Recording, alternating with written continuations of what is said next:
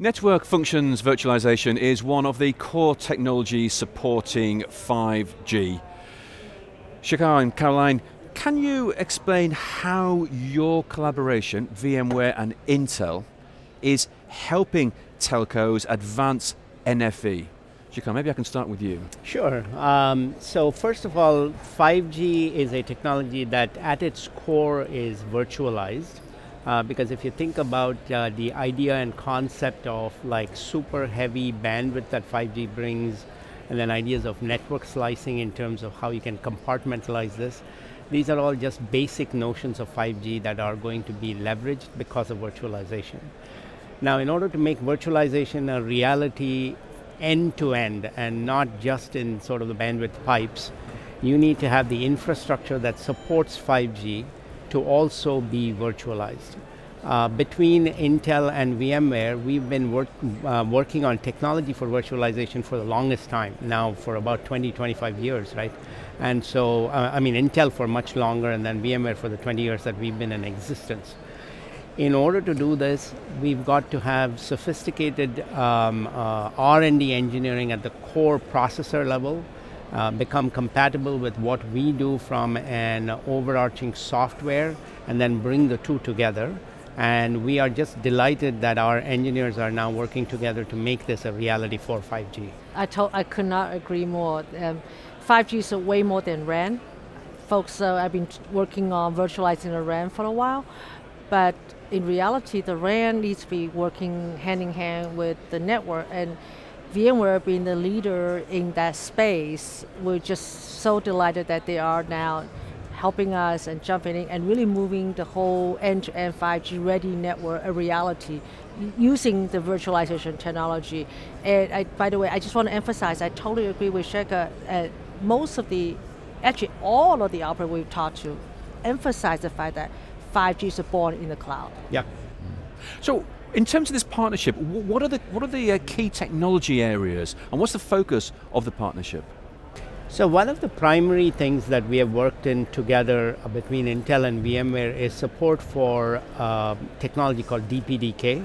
And so this is essentially, it stands for Data Plane Development Kit. It's technology that Intel exposes at the processor level that we, VMware, have then taken advantage of in our switching technology. And so we've got a switch virtualization technology called NSXT.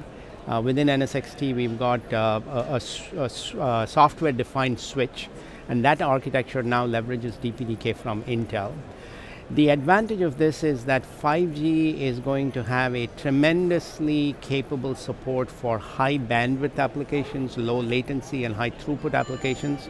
And if you think about everything from kind of narrowband IoT to the fastest devices transmitting terabytes of data, so you now have to have infrastructure that supports all of this. And in order to do that, it's kind of basic technologies like the DPDK exposure from Intel that we leverage, which then makes a whole host of new applications now available on top of this infrastructure. And to me, this is sort of like the next new internet wave, right? I mean, 5G is going to open up technology to new applications, even way beyond what people are imagining today. So Caroline, as Shekar's mentioned there, VMware's taking what Intel has done DPDK level. This collaboration seems unique. You've got unique strengths that are coming together. How are the two companies' capabilities producing this collaboration? What's unique about it? The uniqueness is the fact that at the core of 5G is a technology that really opens the market for the service providers. And the market extends way beyond consumers. Yesterday I was in a GSA workshop, I talked extensively about the enterprise side, the factories, the manufacturing, and the fact that you're now using this wireless network to control robots, for example, that's used in manufacturing, very precise actions that need to be taken. Now, if you look at VMware, your history, your leadership in the enterprise world really comes in really well and very uniquely position this partnership by extending this from a service provider to consumer relationship, to a service provider to a consumer to enterprise, and a cloud-ready 5G network, I don't think that we can have a better partner than VMware to really come in, bring their expertise from that world and come into the communication side. So I just really think that together we'll be able to solve some of the issues we talked about yesterday. A lot of R&R, what is a licensed spectrum holder will do versus a factory owner. I think their expertise and leadership in that space will come in really, really well. I mean, the other thing I would add is together between Intel and VMware, we have taken the x86 architecture and we've made that available to a whole host of applications, right? And we started out with that historically in the data center. And so today there's hardly any data center application that doesn't run in a VMware virtualized on x86, Intel x86 architecture. Now we're kind of looking at bringing that same transformation into the telecom and communications service provider space. Because historically this space has been very closed. It's been very sort of purpose-built hardware-related infrastructure. And so now we're just delighted to open that up, to essentially kind of go in and say, look, you can pretty much build any application, any virtual network function on top of this infrastructure using NFV that is then supported by the combination of technologies between Intel and VMware. Because it's important to know that we're here at 5G World, but 5G is not just about the radio access network, it's not just about air interfaces.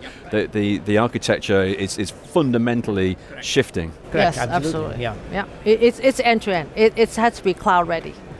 So what are the pain points for those telcos that are making the evolution to 5G? They're looking at their core network as well. What are their pain points, and how will your partnership hope to alleviate some of those?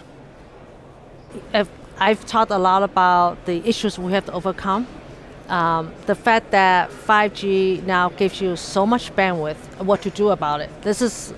You need to take that in order to serve the verticals. There are always the technology issues that the community is solving. There's also the business proposition side. How do you metamorphosize 5G from a technology to a market? And I think now there's probably equal number of people working on that as many people that are working on enabling the 5G technology, right? So this is a area that the service provider may not be used to, right? They are the telecom service provider now, they are a web scale company. So we needed to help them make that transition.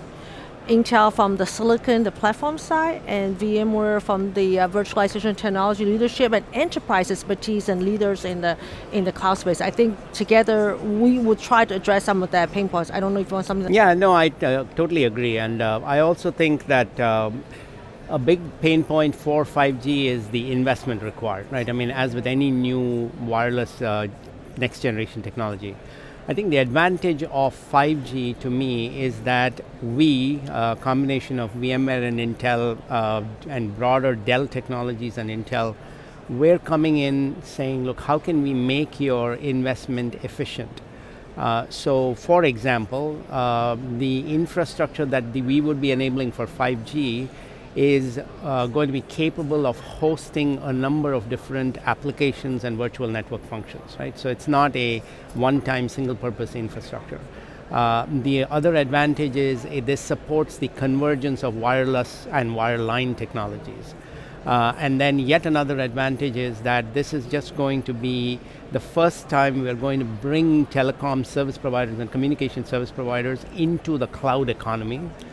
Just kind of making them first-class citizens in that cloud economy, because this is them being able to monetize what otherwise has been a domain of just, for example, the Amazons and the Azures and the Googles of the world. Great. Well, Shekar and Caroline, thank you both very much indeed for joining us on TelecomTV. Oh, thank you. Thank you.